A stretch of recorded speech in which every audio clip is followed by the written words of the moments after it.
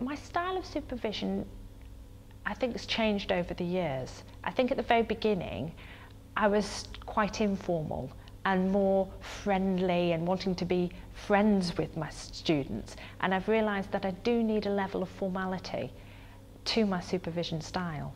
And so how I describe my style now would be a mix of, there are meetings that I have that are informal. I am quite I don't know, open person, so I'm very open, honest and approachable, hopefully, my students might say.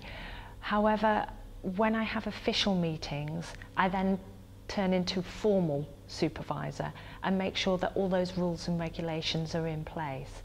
I'd say from a supervisor's perspective, I probably start off quite tough and make sure then that everything's in place and that the students adhering to the rules and regulations and filling the forms out on time, etc. And then when I'm confident that that's in place, I can then let go a bit and let them take a bit more ownership, be a bit more in control of the process. And so it's kind of letting go of the reins is one of the analogies that I use, and that then they're taking over and driving this project forward.